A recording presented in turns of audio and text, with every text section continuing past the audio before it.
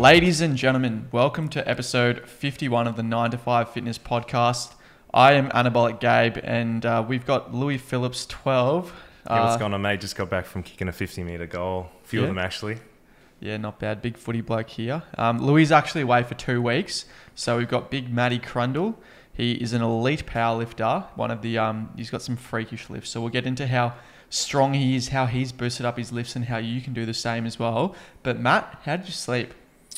Bit rough last night. Had a bit too much pre-workout before bed. Had to dose up the melatonin to nod off. But yeah, got here safely. Melatonin, mate. Bit of a sleep hack, isn't it? Do you reckon you just you fall asleep straight away when you have those? Oh yeah, 100%. Just forget you even took it. And what kind of milligrams are we talking? You're a big boy. At least 10. Sometimes 15. Jeez. I'm not even joking, yeah. Isn't the prescription ones like 2 milligrams each? Yeah, but they do shit all pretty much. It's not doing anything. So Matt is an elite level powerlifter, guys. His bench press is like 200 kilos. It is absolutely crazy. So one of the things we will be talking about in this podcast is how, like, the ultimate bench press guide. So how you can get an elite bench press as well. Like, we know a bunch of you guys will be 60 kilograms, 16-year-olds with probably 50, 60 kilo benches.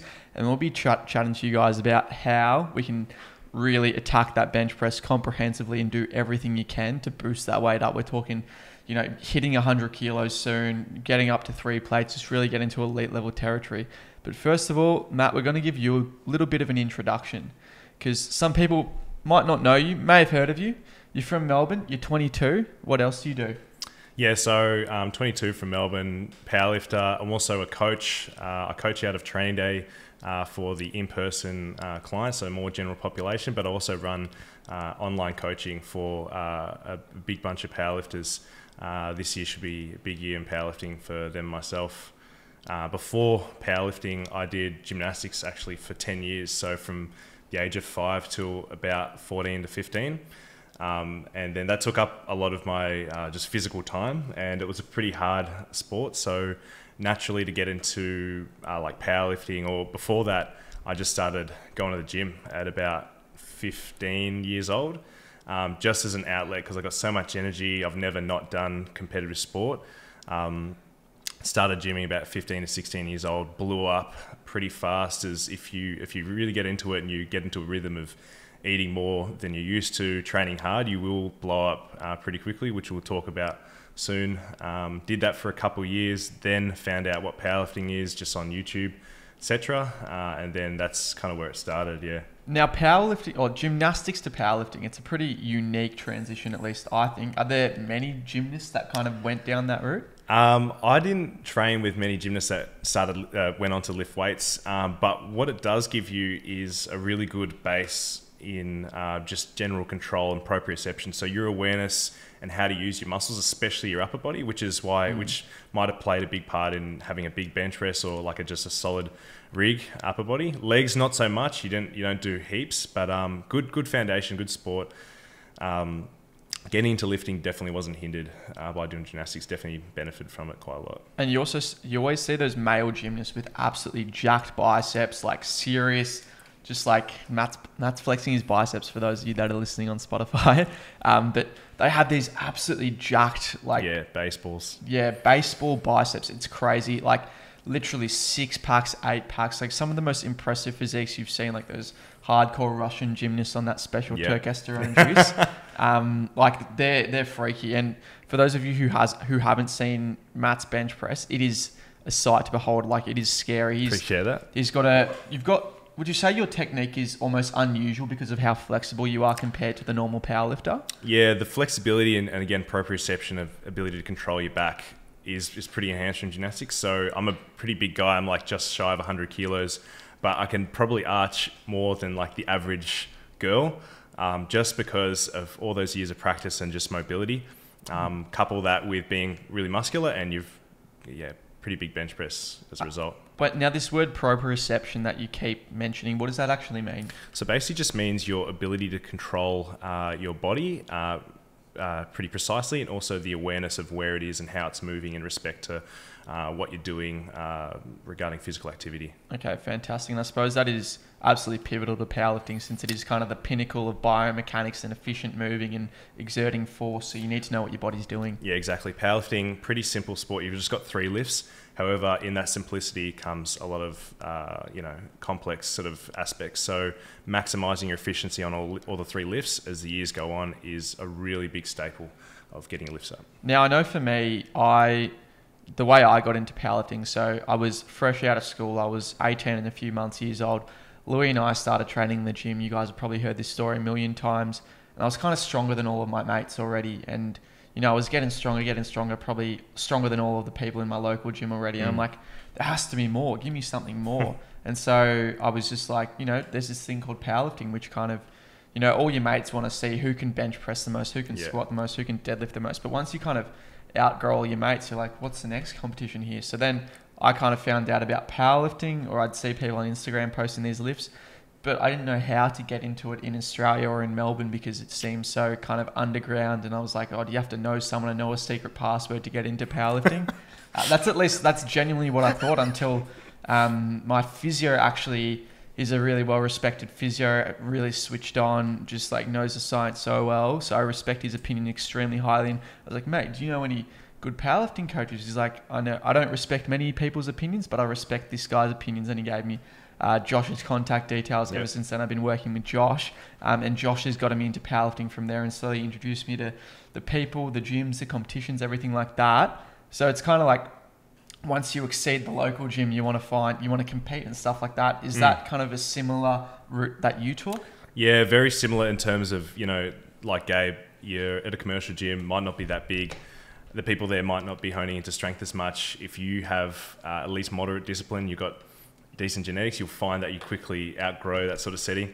So you go explore the internet. Oh, that's at least what I did. Found videos online of, like Ari Lillibridge, Pete Rubish, Larry Wheels and stuff back a few years ago before they started chasing clout, at least Larry. And then, you just kind of find out, okay, this is a sport I can actually excel in. Like you said, squat, bench and deadlift, that's like benchmarks of strength I want to chase.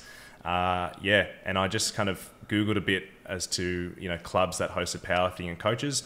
Back in 2017, when I started competing in powerlifting, a bit before it blew up into the scene a bit more, there weren't many clubs. So what I actually started was at Melbourne Uni, they've got this elite squad that used to train there, at least coached by the old Rob Wilkes, or at least he did. And that's where I started. So I researched online, found the federation, which was Powerlifting Australia, subsequently went into have an assessment there, jumped straight into the squad, and then snowballed into powerlifting. But you can obviously, like yourself, be referred in any sort of which way. If someone knows the scene and introduces to it, that's as easy to get in. Now, you say you had an assessment. What did that assessment consist of? Pretty much just rolled up, hadn't trained in like a month due to a bit of injury, and he got me to do like a 5 RM on all 3 lifts, totally unprepared. And I was 17 at the time, and he thought that was good enough, and he just took me in and signed me up for a comp within the first couple of weeks. Now, I know this would be far from your best, but what were your 5 RMs back then? So when I was about 17, I could probably, in terms of, I'm not sure what the 5 RMs was, but before I turned 18, I was benching about 160 kilos. I was squatting about 220 to 230 and could deadlift the ballpark at 240. Yeah, so and that's pretty much better than me. And I'm 23. Well, that was with, I think, about a couple years training under my belt. So I blew up pretty fast. I started at like 70 kilos body weight, 2015. And then by 2017, I was already up to the mid 90s. But a lot of that was just kind of like just absorbing gains as we spoke before, you jump in a gym, you'll quickly realize you'll just blow up in that first 1 to 2 year period. That is some mental progress. You talk about Melbourne Uni. Did you go to Melbourne Uni to be in that club, or was it just the university? I was actually still in high school when I joined that club, and that's not exclusive to the students, so long as you are strong enough to get in. But yeah, that's that. And then since then, 2018 onwards, I left there, found Training Day, which is where I work now, in mid 2018, and since then I've just been self-coached, and that also ties into the athletes I coach and stuff like that. Yeah, awesome. So that's a really awesome introduction there, and fantastic to see kind of your pathway into powerlifting. And I think that'll give, like, I get a lot of messages on Instagram of people, I can't respond to all the messages, but people being like, Gabe, how do I get into powerlifting? But there's like, it's kind of you have to be self-directed, and I feel like you can't have someone holding your hand and going like, this is how you do it. You just have to search for the answers. Exactly. Just everyone's got a phone, everyone's got the internet. Just Google powerlifting, Australian powerlifting. You'll find rabbit holes every which way, and they'll all probably lead in like a similar direction of drug-tested powerlifting. There's only one real fed now, Australian Powerlifting Union, that does that, and it's pretty easy to stumble across. Yeah, fantastic. So we might get into. Hang on, I'll just adjust that. That should be good. So like the main guide of how to boost your lifts and your strength, and there's probably a lot of weak fellas listening to this and they're like, Gabe, Matt, I want to. Obviously, Matt's quite a lot stronger than I am, but I'm stronger than your average gym goer. How do we get up to your level? How do we actually make some progress? I want to be stronger than all my mates. I want to, maybe if I can bench 100 kilos, that girl that I really like will finally kiss me or something like that, So we're here to help you. This is, not gender specific. I think the same principles apply to each gender in terms of like actual strength fundamentals. Would you agree with that? Yeah, 100%. The tenets of strength are going to be the same, and then the minutia kind of goes every which way, the more complex you get. But yeah, the main principle is the same. Exactly. So we will be speaking about kind of how to progress in the main lifts here, but I think those principles kind of apply for a range of different lifts as well. So obviously your big three, you squat, bench, and deadlift, and then other ones could probably be like your overhead press. What other kind of clout lifts are there? Squat, bench, dead, overhead press. A lot of people love doing bent over rows and just kind of cheating it all the way to their chests. But yeah, compounds, focus on them, and then throw in plenty of, as we were talking about before, weighted chin-ups and dips, stuff like that. Just don't be afraid to use your body weight, and then if you're strong with your body weight, go ahead and put a weight belt on. Very, very underrated to do that, yeah. I suppose there's hip thrusts as well. Some people chase clout on that. The one I really can't get around is people who brag about their leg press. I remember doing that for about a year, and then I realized how irrelevant that was when you actually start barbell squatting low to the ground. It's totally just... It makes it obsolete to do talk about your leg press. Yeah, I'm trying to think if there's any other cool clout lifts out there or cringy lifts. Cringe. I think that there's the real clout lift is the glizzy crusher or the hip adduction. The sus machine. Yeah, the sus machine. I can almost max out the sus machine. I'm pretty impressed by that. I got some strong adductors here. Meat there. What other lifts would there be? Like obviously, like there's dumbbell presses. Half squat, half reps, half squats. Yeah. I reckon, the amount of, this isn't, shitting on anyone, because when I first started, I didn't know what depth was, and I squatted only to what I felt comfortable, which is about halfway down at the most, and which is probably what everyone else does. I'd say that's a pretty... it's funny in retrospect, but not in the moment when you think you're like a hero and like a champion. But it's funny in retrospect when you can squat all the way down, probably squat way more. Then you look back in the past, oh crap, I wasn't even squatting halfway with half the weight. Yeah. Mate, I remember I first started training legs in 2019, and I would load it up to 160 kilos. I was training with Louis at the time in this gym called Bentley Fitness Center.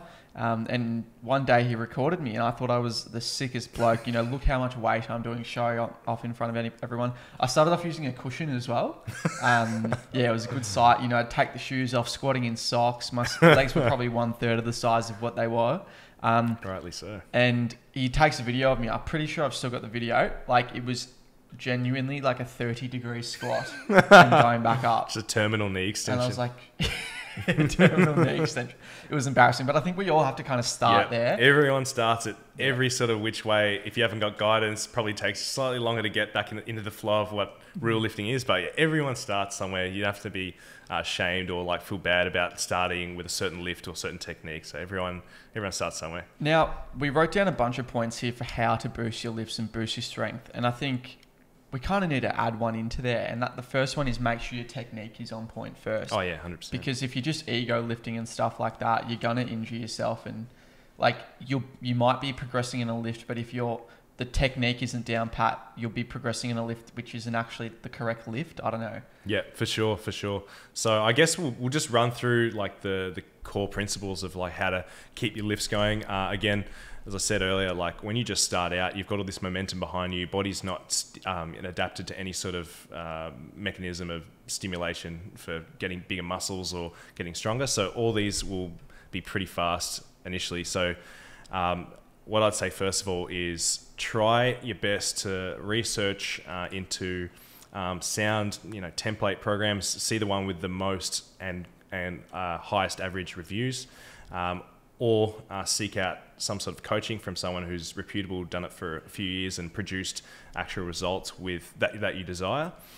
If you're not going to go down that route immediately of finding a programmer or coach, just be like reasonable and smart about your lifting. So that includes no ego lifting. So don't try to, which goes hand in hand with technique, don't try to do something that you can barely stabilize, barely take a bar out of the rack or unrack from a squat.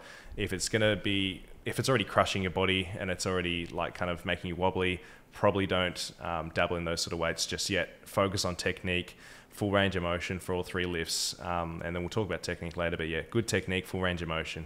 I think, that structured programming and just having like training blocks that kind of progress and, they're well periodized, everything's organized really nicely. You kind of forget how much progress you can make through that. At least I did, because, I was training through comps and, I had a quick turnaround from the local qualified and nationals, and I was trying to get super strong really quickly, which is obviously, you can't really do it. You can only make so much progress. And I was still on these consistent training blocks by the same coach, and they were slowly progressing. And I'd actually dropped 5 kilos, gone through some rough circumstances, but my strength kept going up. And I was like, why am I getting so strong? And it's just through that consistent program, because there's those neurological adaptations that occur to your body. And it's just like, it is just like, I'm not getting any more muscular, but my body's just adapting to better technique and 100%. Being able to, exert more force and things like that. So like that structured programming and just staying consistent on it and slowly adding it in and having your deloads and everything like that, it puts you in the right trajectory, and 100% you'll make progress. Yep, game changer. Like 100% on the ball there. So structured programming can be anything from really complex periodized program, like you're talking about blocks of training that are structured by coach. That's probably the highest tier you can go. But if you don't want to dabble in that just yet, recording or having a rough idea of the trajectory of your weights, making sure that you leave maybe a couple reps in the tank every set. Don't go to failure every session. Aim to keep adding weight slowly, and then when you get to that kind of brink point where you are going to plateau or you feel burnt out, don't be afraid, as you said, take a deload week, reduce a bit of the volume and stress and weight, and then ramp back up slowly and just try to push the boundaries whilst going back and forth in between a deload and pushing. I remember my first year and a half of training, I was just doing a bro split and smashing volume. Like I think for chest, I would do like a dedicated chest day. It'd usually be on a Wednesday, and I would smash like 10 exercises each for 3 to 4 sets. I'd do flat bench, incline bench, decline bench, pec flies, dumbbell flies, pec flies with dumbbells. The ones with I'd do everything like that. Don't get me wrong. Like I got good chest genetics and my chest was fucking huge. Like it was massive. But then I went away on exchange, and me and my mates picked up the Jeff Nippard intermediate upper lower split. It was like program. Strength and size. Yep. It was 9 weeks. I made so much progress for that because it was actually pretty well scientifically optimized, and it exposed you to way more efficient frequencies for each week, and it was actually progressing you. It had prescribed weights or like RPEs and percentages of 1 rep maxes, and my lifts just absolutely skyrocketed through that. And I think that's kind of what we offer through 9 to 5 is programs that offer similar kind of principles and will progress you into that direction. So like I remember through those 9 weeks, I just made an insane amount of progress because I wasn't actually training in an optimized way before that. But from there, it was incredible. Yeah, I think you touch on a really good point, which is not just related to getting on a good program, but prior to getting on a program, like we both used to in the past, a typical person probably does way too much volume and just work in general in the gym that is beyond like an effective sort of range that you need to do, and then it will just make you tired and fatigued. So as a general guide, if you're training maybe like 4 to 5 times a week and you're just starting out, what you want to do is pick maybe 2 to 3 exercises per muscle group on whatever sort of day you're training, and only do maybe 3 to 4 sets tops for those exercises. But what you want to do is push them and make them high quality sets. So range of motion, full range of motion, and then get them somewhere close to failure, but not totally there. And you'd be surprised how little sets you can do through a workout that fit that criteria of high quality, so hard, but full range of motion. You're going to make way more progress. You're going to be way less fatigued. And as you found out, you can do less work, but actually make more gains because you haven't got this huge debt of recovery to fill, and you're not doing all this junk kind of volume and work. So yeah, a big tenet is pull back, make the most out of how minimal you can train versus just throwing extra volume and meaningless exercises in your program for starters. Yeah, 100%. And I remember some people who probably haven't been exposed to that side of things, they'd buy my program and they'd have great reviews about it, but they'd be like, oh, I wish there was more like shoulder volume or something in there. Yeah. It's like, bro, there is enough shoulder volume in there if you're doing the sets correctly. Like 100%. You don't need to be doing lateral raises like 6 times a week, or like dumbbell lateral raises and cable lateral raises and machine. It's like, like, you know what, you don't have to do it that much to get absolutely huge lateral 100%. Delt heads. Like, it's same with arms. Like, I'll train arms in like a lower sort of volume, maybe twice a week, and like you will make so much more progress if the volume you're committing is actually intentional. And that's the thing, like when you're onto your 10th exercise in your chest day, you're not getting much out of it. You're just going to be mentally fatigued. Whereas like my typical upper body day, you'll start with a primary compound, then you'll go to like weighted chins or something like that, then maybe a close grip bench press. There'll be like 5 or 6 exercises in there, and to like Athlete X or something like that, they might think, oh, it's not enough volume, or I don't know, your typical gym bro split, like, oh, not enough volume. But trust me, like I've made a whole lot more progress doing less, but actually more intentional and more intensely. Yeah, in this case, less is more for sure, so long as you're doing it to like a high quality and really intense. So 100% right, yeah. And that feeds into our next point, obviously the recovery side of things. So there's all the optimized stimulus through your training structure and everything like that, but obviously the second half of that is the recovery. Yeah. So with recovery, sleep, you can't skimp out on this. Like, if you might be able to get away with it for the moderate short term, so like the first year or two. But when you start to funnel into more elite or performance-based training, or really just try to push the boundaries of your physique and strength, sleep is a cornerstone that you can't miss. So 8 hours plus for performance-related trainees is essential. Like, you can't skimp out of that. It goes hand in hand with nutrition. So if you're just starting out, and granted you're not too overweight, or that's a goal that's necessary to trim back weight, I'd suggest don't enter any sort of cut prematurely, or don't skimp out on any sort of food that is going to assist your strength and size. You can put on a lot of lean mass for like a decent while without accumulating too much fat mass. If you start from that kind of smaller, skinny, semi-athletic, really lean type of physique that a lot of guys might be starting out with. So yeah, that's a really good point, because there are so many guys out there who are like, I want to get shredded for summer, and they go and cut your calorie deficit, and they look like shit because they don't have any muscle mass to begin with. It's like, you need to actually spend time growing that muscle mass. And like, that's what I did in the first bit of my training when I was doing my bro split. I'd literally be on like keto, like shredding, like starving my body, and I thought I was huge. I wasn't. I was about 67 kilos. I had like pretty ripped abs and stuff like that, but once I entered a lean bulk, and I would just, every single day I would be hitting 3,200 calories. I went so overboard with my protein. I'd have like 240 grams a day, but I think that's one thing you need to learn. But it bloody paid off, and my body absolutely exploded. Like, literally, I remember I got back from a festival in start of 2019, and I just went lean bulk, and that was the same year of exchange. I went from 68 kilos to 85 and gained like very minimal fat. And it was just like, my body exploded. And by the time I got home from exchange, my friends thought I did drugs in Malaysia, because like my legs had turned into tree trunks, and I was just like having chicken and rice 7 times a day there for dessert as well. Came back built different. It's like, mate, you need to eat. Like, give the body the fuel you need. I suppose there's different body types and people respond differently, but I think you'd be pretty similar to me. Like, your body just responds well to the right nutrients. Yeah. So responding to the right nutrients is essentially just eating enough. And so like some general kind of guides that might be good are, again, if you're focusing on performance, which, listening to this, you probably are, protein intake, not skimping out of that, is essential. So 2 grams of protein roughly per kilo of body weight is probably the kind of baseline you want to do. Like you said, you had heaps of meals. Maybe you don't need to do 7. You can do it if you're really dedicated and got the ability to, but at least kind of 3 to 4 times a day, you want to be spreading those meals. Optimal protein intake, there's a lot of rabbit hole we can go down to that, but yeah, optimal protein and then spreading it over the day. Then you go into your carbs, making sure there's enough carbs for your sesh. Just a pointer, it might be good, is the higher amount of carbs meals per day you want to have pre and post sesh, and then you can kind of flatten out onto the before and after. But yeah, I remember I made a video about a year ago, just like showing kids how to cook like your chicken and steak on the barbecue and things like that. And I was like, you want to aim for around 2 to 2.4 grams of protein per kilogram of body weight. And I had all these people coming at me going like, that is way too much. That is so unhealthy. Like, you should be aiming for like 0.8 to 1. And I'm like, Karen, excuse me, like, get off this video. You will make absolutely no progress if that's like your threshold. Yeah.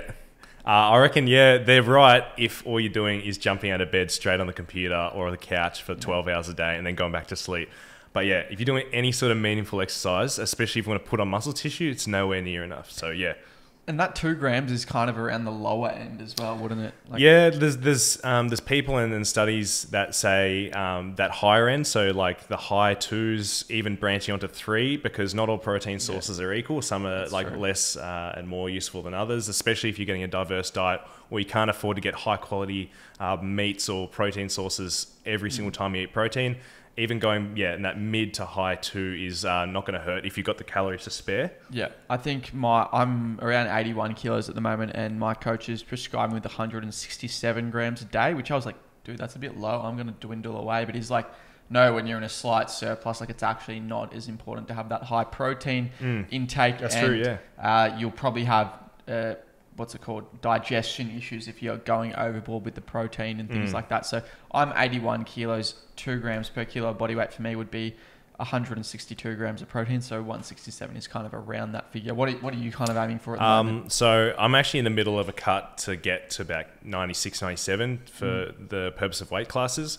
But I'm 98 right now. Not too long ago, I was 103. That was a bit of COVID weight, but I'm dabbling in the 200 minimum to as high as maybe 240 per day on like a really intense training day, especially if I've got the meals to fit in. And I suppose obviously when you're cutting, the protein intake is more imperative because you want to retain as much of that muscle tissue as you can. Going from a surplus or a maintenance into a cut, you may even ramp up the protein as you decrease the carbohydrates and fat. So yeah, you're right, higher protein in the cut. One of the topics I have a lot of, I just can't stand is when people just stand there and argue to me, no, you can have as much protein as you want in one sitting and your body will still utilize it. I don't know how much truth there is behind it, but I was on the podcast with the strength culture boys who are pretty bloody smart, and they were like, it's one of the lowest hanging fruits you can grab is if you're having 30 to 50 grams of protein per sitting and you're spreading it over 3 to 4 times a day.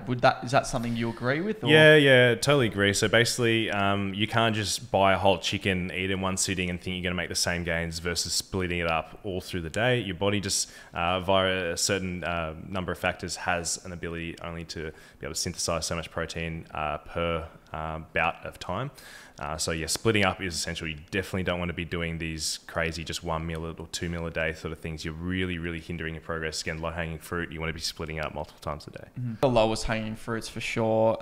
Obviously, you want a full amino acid spectrum when you're having your protein intake. That's why certain vegan proteins cop quite a bit of criticism, is because if you're only having soy protein, you're only having pea protein or only brown rice, it doesn't have a complete amino acid spectrum, which I think affects things like absorption and muscle protein synthesis. So definitely the quality of the protein matters, but I'm not too researched on the technicalities of that. But yeah. Yep. So yeah, like you said, if you aren't vegan or aren't vegetarian, you've got the luxury of being able to buy and consume meats and dairy products and like eggs and stuff.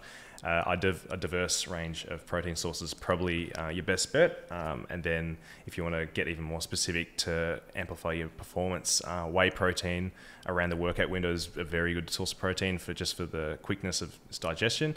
And then something like casein before bed for slow digestion when you don't have the ability to eat that course of time when you're sleeping. So yeah, some extra kind of pointers. Now, finally, on your trajectory to get really strong, we talk about the importance of carbs, and consequently, keto is absolutely horrible if you're wanting to get stronger. Now, let's just touch on the importance of carbs here. Yep. So carbs are essentially like your baseline fuel for any sort of exercise that is like moderately or high intensity. And that isn't like too aerobic, but even for aerobic training, you definitely need carbs. So to skimp out on carbs is basically to throw away potential kilos on your lifts, or just go backwards if you're going from carbs to no carbs. So definitely don't get sucked into the whole cliche or like fad of low carb or keto. It's not at all good for performance. It'll only decrease your performance. Yeah. Yeah, it's like, I don't know, when you're powerlifting, you do, at least with my coach, we focus on a pretty high carb intake every day. I think it's like 50 to 55% of my macros are going to be like pretty complex carbs, building up those glycogen stores. And like, if I don't have my carbs, I can feel it. Like, exactly. Yeah. So carbohydrates, that's the first kind of fuel your body resorts to when it's doing high intensity activity. And it's the easiest to digest and be able to use for fuel. So if you're purposely taking them out so that you can use fats, it's actually much less efficient in terms of just the energy usage for the workout. But then like you said, topping up the glycogen stores, that's a very, very big part of powerlifting. Optimizing your leverages by filling out your muscles, making sure that you're well hydrated with the glycogen stores fully topped out. Your muscles are really voluminous. Your leverages are optimized. If you take that away and become string cheese and just really flat and all that, you're just going to have a really bad time trying to lift heavy, especially if you were eating carbs and then you go to take them away.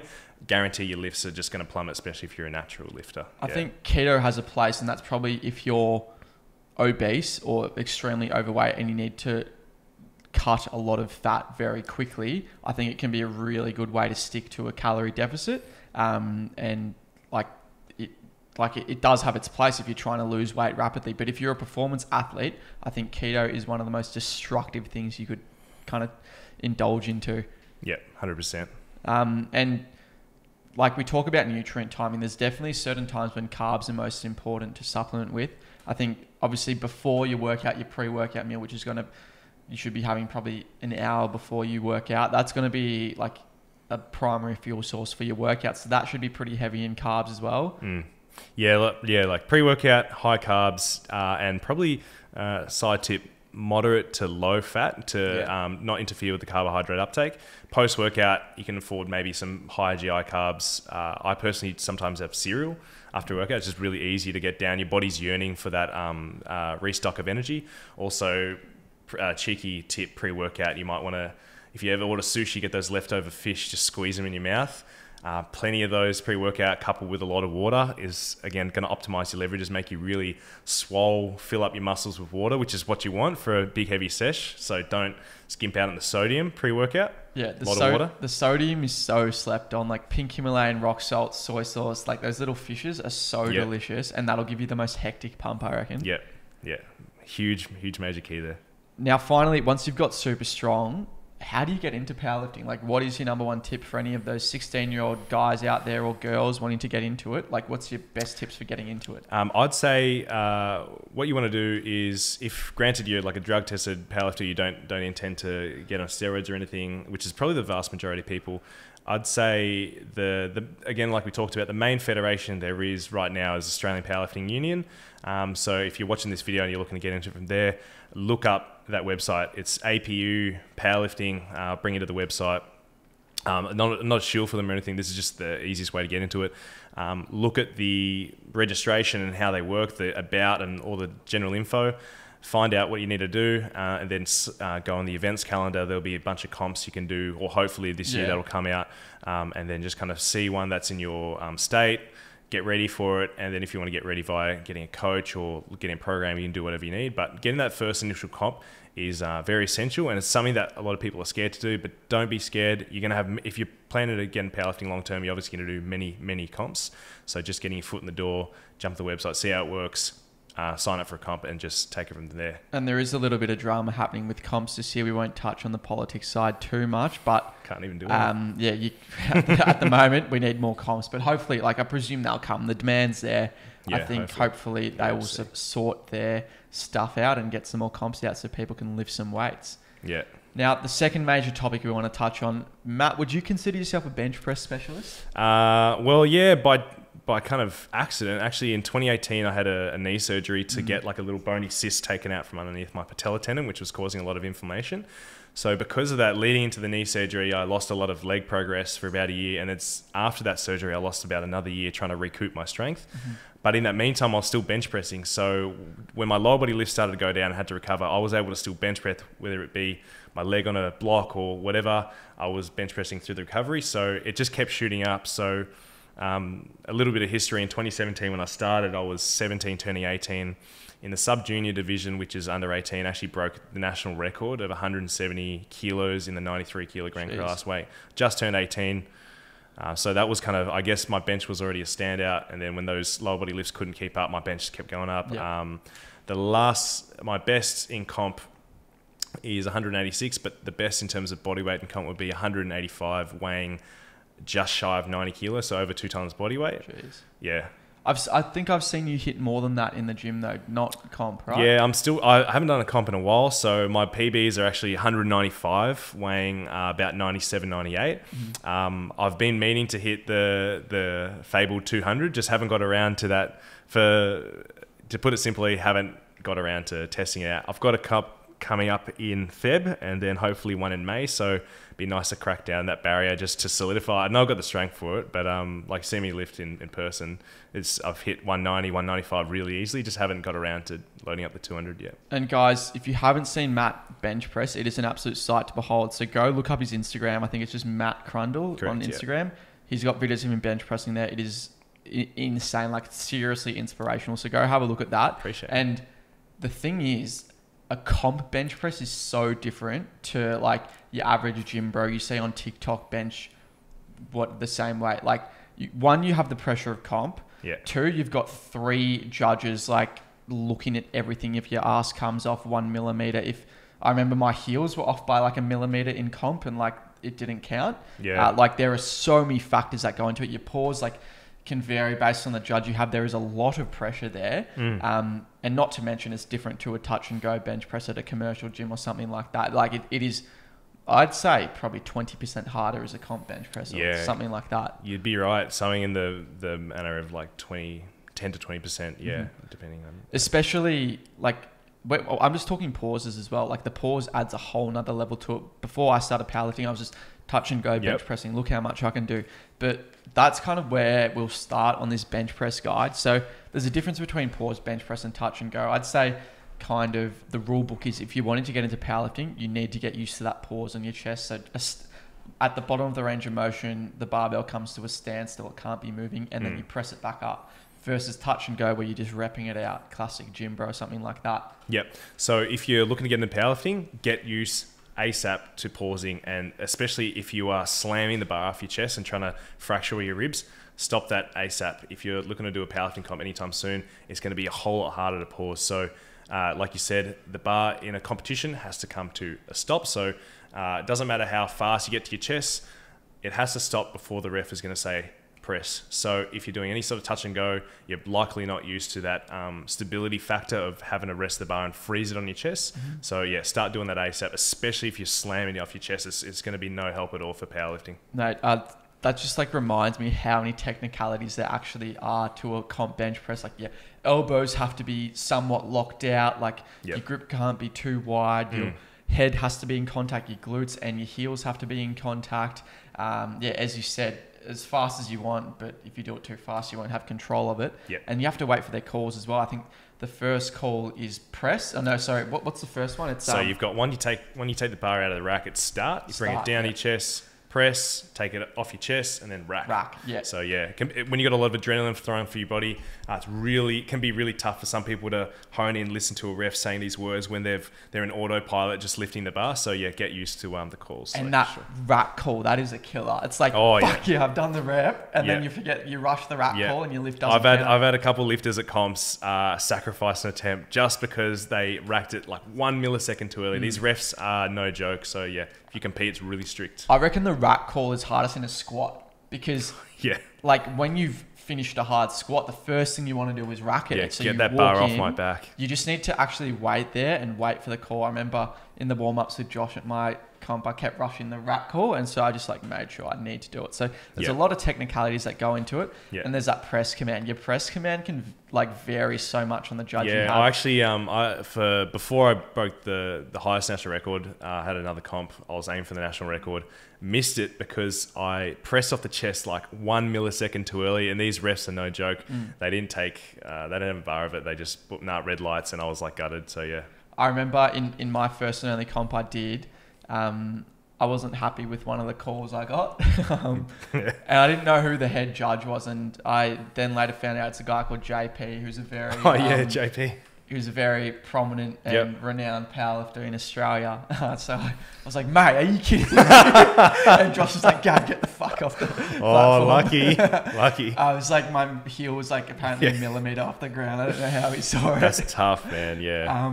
But yeah, they could like, you can get a loose judge sometimes. You can get shafted, man. Yeah, if you're not or ready. you can get absolutely shafted. Yep. So yeah, get used to that powerlifting technique. And the next thing is controversial, but also extremely necessary if you're wanting to lift the most amount of weight possible, and it's the arch. Yeah, so we're splitting bench press up. If you're just doing performance, hypertrophy, whatever, a little bit of scapular traction, opening the chest up, making sure your shoulders are stable. That's probably enough if you want a large range of motion for your chest. If you want to maximize the amount of kilos you can lift, then getting used to that uncomfortable arch is quintessential. The arch isn't something you're born with, and people can do a massive arch and this guy can only bench with a flat back.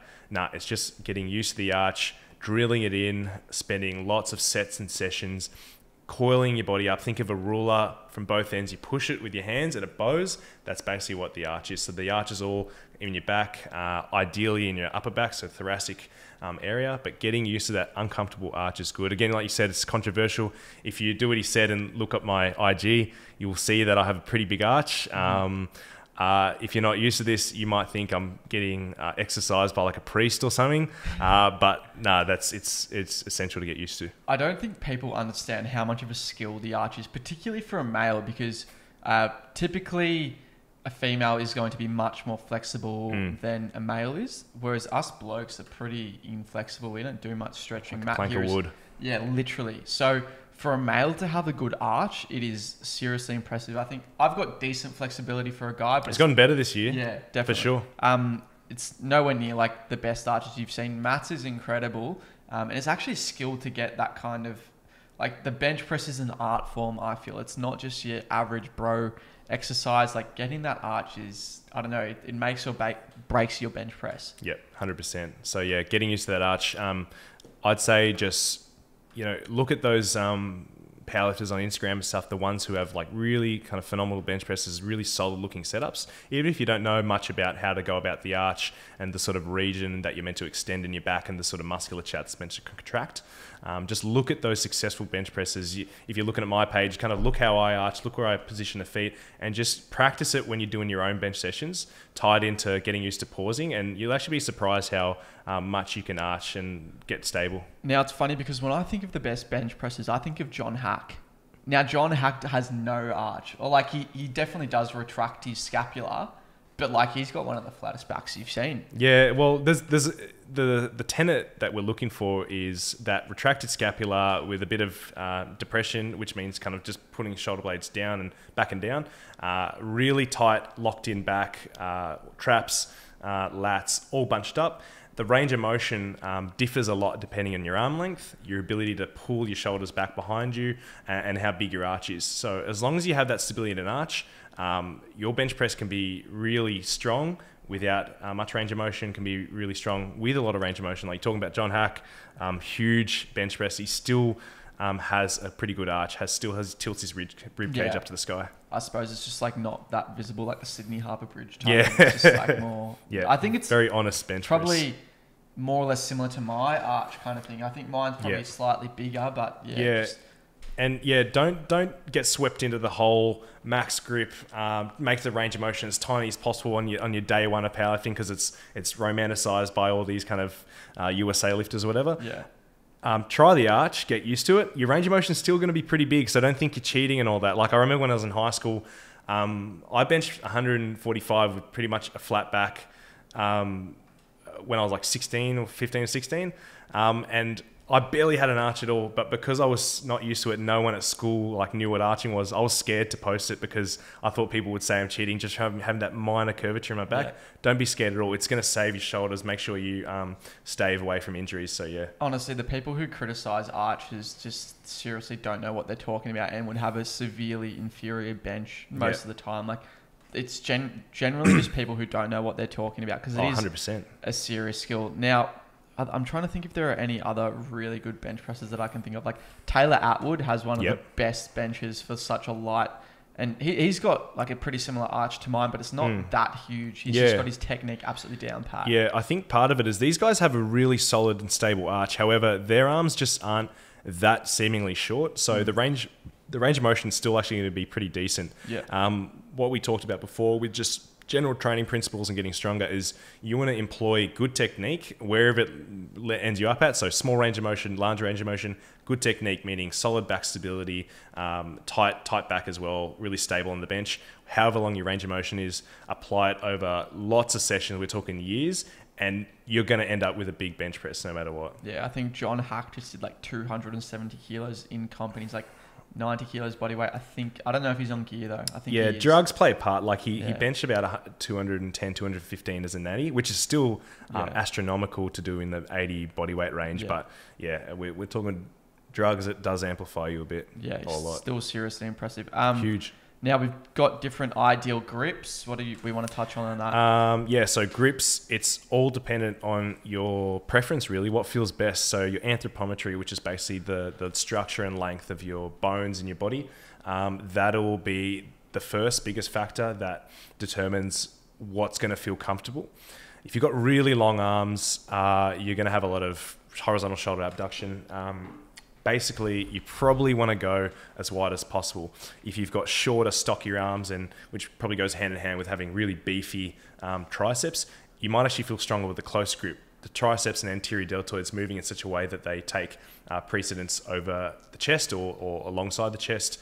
So my advice would be experiment different grips, give a few sets to each, and really be attentive of what actually feels the best to you. Don't listen to some guy saying, this is the textbook technique. If you don't bench like this, you're losing kilos. Don't be scared. Experiment different techniques, and whatever feels the best is probably going to work for you. I don't have that wide of a grip. Yeah. I've got pinkies on the rings when you can actually go up to index fingers on the rings. So that works best for me. I've got big tris, big shoulders and back. So that works for me. Yeah, I think I don't go index fingers on the rings. I'm kind of like probably the middle finger on the rings. I'd say that's where I'm about. So I've got a kind of a wider grip than yours, but it's still not max grip. Now we'll go into the equipment. There's different sorts of equipment that you're allowed, at least in our federation. You're allowed wrist wraps. You're allowed to bench with a belt, which is kind of uncommon. You're allowed your lifting shoes. Anything else? Obviously, your soft suit. I think that's everything. Yeah, pretty much everything there. So the equipment, wrist wraps. If you haven't got a pair, I'd say get one and wear it for most of your sets, and then compare it to what it feels like without wrist wraps. The vast majority of people will probably feel better and stronger with wrist wraps. There are a small portion that don't, but wrist wraps are probably essential. Like everyone in comp is wearing wrist wraps essentially. And is that just like wrist stability or?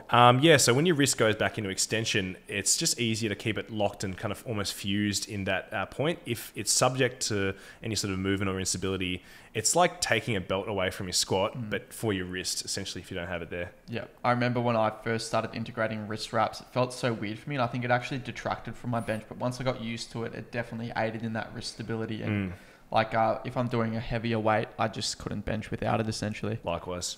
Now, benching with a belt, what's your opinion on that? Benching with a belt. So using a belt especially if you're on the lighter side or not like a heavy dude. So if you're like under 100 kilos and you're not too short, so you've got like mass, but you're kind of flexible enough to arch, I'd say give it a shot, see if it feels good. Same with the grip. You want to dabble in things, see if it feels better. But what it's going to do is likely detract from your ability to actually arch. It's actually going to physically get in the way of getting that back arch. So when you get more advanced and you're able to arch more, it's probably going to actually take it away. So I'm not a big fan of benching with a belt unless you're kind of a obtuse sort of person, or like you're really big and you're a close grip bencher with not much arch, then you might do it. But again, with the wrist wraps, majority of people probably won't wear a belt. Now, the last one is like the shoes you can wear. So for me, I wear Nike Romaleos, which have a pretty decent heel in it. Yep. I think you wear flat shoes when Yep. you bench, don't you? Yeah, so I actually used to wear Nike Romaleos as well. I actually bought, unfortunately, a limited edition pair, which I was like really happy about copying. And then I found out that I felt better in flats, so I haven't worn them since, unfortunately. But Nike Romaleos, if you're a bench presser who has your feet, which we'll talk about next, leg drive and stuff, but if you have your feet further back and closer to your body, it's easier to actually set your arch up because that heel is artificially still in contact with the ground, even though your foot's in an angle, which means you can push your feet further back, grant a bit of extra ankle mobility. So it helps actually get an arch if you're a more passive and kind of set up person that way with your heels back. Flats, I'd actually recommend them if you're a bencher who has your shins perpendicular to the ground or at a positive angle, so you're pushing kind of away from the floor into the bench. That ties into, again, leg drive. That's much more active. That's where your quads are engaged the whole time. Easier to have stability in the ground with a flat shoe. So they both serve a purpose. So this isn't like wrist wraps and belt, one or the other. This is comfort and what feels best for you. So it's going to differ. Now, you squat in flats as well, don't you? I squat in a small heel, so I've got a different shoe. So I've got an Adidas Powerlift, which is basically the heel height is in between your Romaleo and a flat shoe. So that's just personal preference for me. And I'm pretty sure the Reeboks are like the max heel, aren't they? Yeah, those are probably too big for most people. I'd say with your squat, I mean, we'll touch on squat really shortly here, but you want to experiment with, first of all, a flat shoe that's stable, so nice and flat and actually flat to the ground, not like your Asics runners or whatever. And then you can dabble in heels if you want and really compare with solid technique what feels the best. A lot of people will go flats, a lot of people will go heels, and a lot of people will go high heels. It's a really diverse range, so a lot of people are going to feel different. Some people, or actually a lot of people, bench and squat in the notorious lifts. I can't stand it. Deadlifting feels great in them. I can't stand it for squats and What's the turn off? I feel like it kind of rolls on the sides, and for me, I feel like I'm going to roll an ankle, particularly when I squat. Like, it doesn't feel good. Yeah, personally for me, I've got these, I don't think you can get them anymore. They're called Reebok Power Light TRs. They're a high top shoe. They look like Converse, but they've got a really, really good flat base with like all these rubber suction caps almost. And you tie them really tight. You've got really good ankle stability. So I'm a big advocate of high tops with good quality ankle stability for your squat when your shin kind of rolls around side to side, or your bench and deadlift and stuff. So I use those. Yeah, and guys, shoes make a huge difference. If you're still deadlifting in a pair of Nike runners, check yourself out, because that is just like, if I see someone doing that, like cringe. And nothing against you. It's just like, at least take your shoes off. Yeah, like that is the next upgrade you can make, and then invest into a pair Your of lift will shoot up immediately. Flat shoe, it's going to shoot up immediately. That spongy sole, think about it. The force you're exerting into the ground, it's just literally getting lost in translation. Like, you're not getting anything out of it. Yep. It's so spongy. Exactly. Being able to apply force into the ground directly, whether it be a heel or a flat shoe, is essential for lifting. So take away those like bulky, squishy runners or whatever you have. Socks for starters, or your Connies or Vans, and then dabble in the powerlifting shoes. Now, the last thing we'll touch on for the ultimate bench press guide here is your leg drive / foot placement. Okay, so this one is very, very intricate and different for everybody depending on your body type. So we'll talk about the anthropometry, so basically your bones, how they're structured, the mobility for them to move within the socket. If you have kind of shorter legs, this is what I've experienced. You have shorter legs and they're also mobile, so you've got mobile hips. You might have a good time with benching far back. I know you bench with your heels back and it probably feels quite stable for you. So benching far back, you might want to chuck heels on.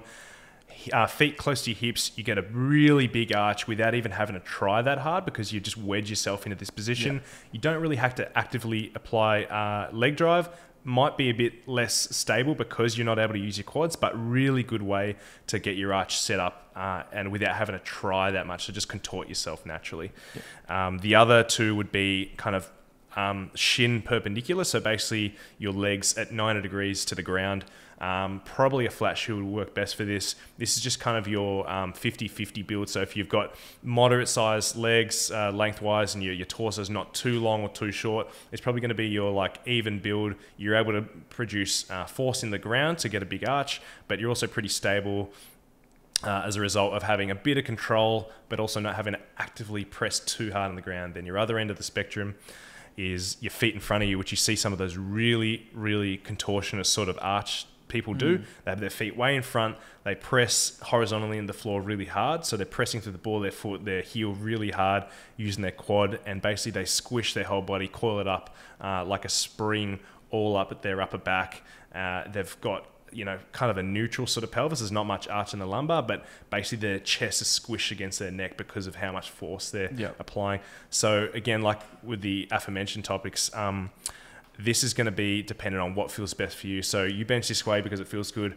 I bench with flat shoes and kind of perpendicular shin because it feels good for me. It's going to completely depend on your individual preference. So guys, get out there, experiment, take these tips on board and find what works for you and kind of run with that technique. Once you run with that technique, you can start developing, is it called like really efficient motor patterns and things like that? Or yeah, so as you talked about before, when you get to a certain size, especially if you're just maintaining body weight and you're not actively putting on tons of muscle, that technical acquisition and like that neurological adaptation to like a certain motor pattern is what's going to cause the longevity strength gains. So the strength gains you make from your body firing those motor units more efficiently in a certain pattern. So dabble, find what works best for you, and if you happen to find a fit, you know, in the first month or a few weeks of lifting, roll with that and just practice technique. You're going to shoot up in strength just because of getting good technique. Yeah, fantastic. Well, mate, in 51 episodes, I think this is probably our most technical podcast. We've really dived quite deep into the